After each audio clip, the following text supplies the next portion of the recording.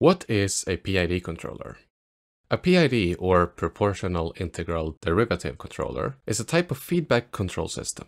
Some people find them frustrating due to their notoriously tricky tuning process, while others like myself appreciate their versatility and effectiveness. Regardless of where you stand, there is no denying that PID controllers are powerful tools used in a wide range of applications. Today, we'll explore what PID controllers are, how they're used, and how to tune them effectively, and dive into the details of how they work. PID controllers are widely employed in industrial control systems, stabilizing boats, improving helicopter control, managing engine performance, and thousands of other applications. How PID controllers work. A PID controller aims to reach and maintain a desired output level by adjusting a control variable. It operates through three primary components: proportional integral derivative. The proportional P component is perhaps the most familiar. It controls the output in proportion to the current error, which is the difference between the target value and the actual value. This approach allows for the automatic control of a system, such as a pivot that needs to reach a specific angle. This method is effective for most systems. However, if the system you're going to control has significant inertia, which is the tendency of objects in motion to stay in motion, and objects at rest to stay at rest, then the proportional control alone might not suffice. For example, imagine you're driving a car at speed. When you try to brake suddenly, you don't instantly stop. This is due to inertia. To avoid missing your desired stopping point, you would brake before reaching your stopping point. This is where the derivative D component comes into play. Although we've skipped the integral for now, we'll come back to it. The derivative acts like a brake, slowing the system down before it overshoots the target, thus combating inertia. Finally, let's discuss the integral I component. In my experience, this is the least used part of a PID controller, but it can be crucial in specific scenarios. The integral addresses the accumulation of error over time, which is the difference between the desired value and the actual value that persists. Consider a helicopter holding altitude. It's relatively stable, but slightly off target due to gravity pulling it downward. The proportional control is trying to correct the altitude, but it's not strong enough to eliminate the error entirely. Increasing the proportional strength might make the system too erratic. This is where the integral component shines. It builds strength over time, continuously correcting the small, persistent error until the helicopter achieves the desired altitude. Tuning a PID controller. Now that we've covered the basics, let's talk about tuning a PID controller. While it may seem logical to rely on a graph displayed on a screen, I find it more effective to tune a PID by observing the system's behavior. This approach allows you to fine-tune the PID without overhauling your entire setup. Start by increasing the proportional value from a low starting point, such as 0.1, and gradually increase it until the system starts oscillating, or if the system is strong enough. If you started too high, dial it back.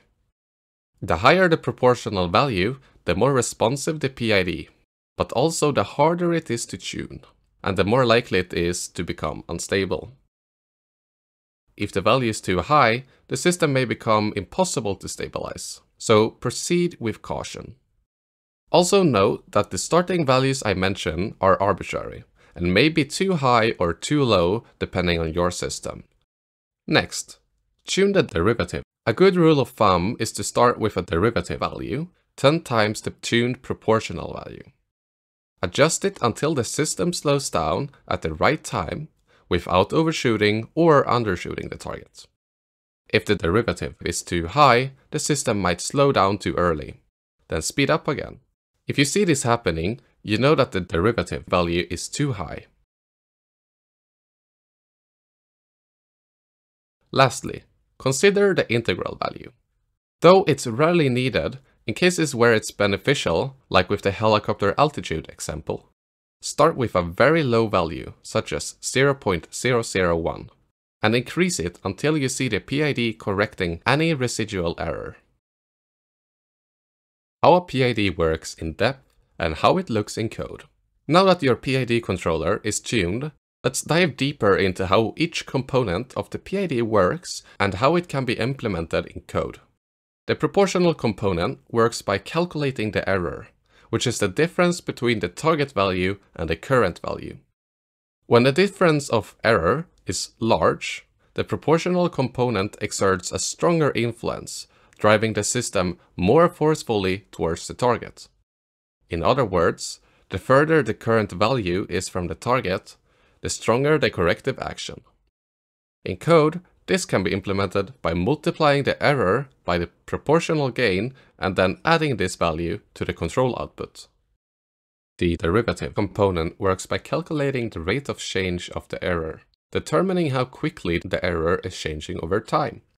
It acts as a braking mechanism for the system as it approaches the target, resisting sudden changes and preventing overshoot.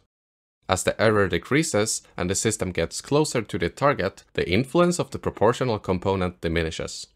However, the derivative components continue to apply a braking force without reducing its corrective action.